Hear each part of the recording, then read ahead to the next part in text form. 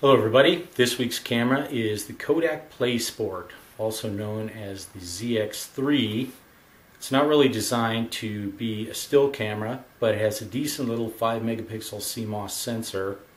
It's got a 5mm lens, f2.8 surprisingly, equivalent to about 36mm on a full frame camera. It's got a nice 2-inch LCD. Takes SD cards up to 32 gig. The JPEGs are in a movie format. They come out 16:9 aspect ratio. Sadly, it's fixed focus. It has digital zoom 4x. I won't be using that. Focus range is from 1 meter to infinity.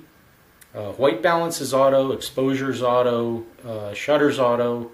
The ISO is 50 to 800, but that's also auto.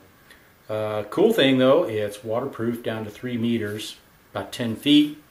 When you use it for what it's designed for, a little solid state camcorder, does a pretty good job. It does up to 1080p.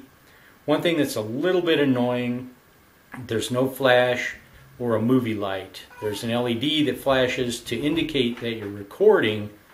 I wish they had given you the ability to leave it on, make it white, actually make it useful other than an indicator, but they may have done that to conserve battery life.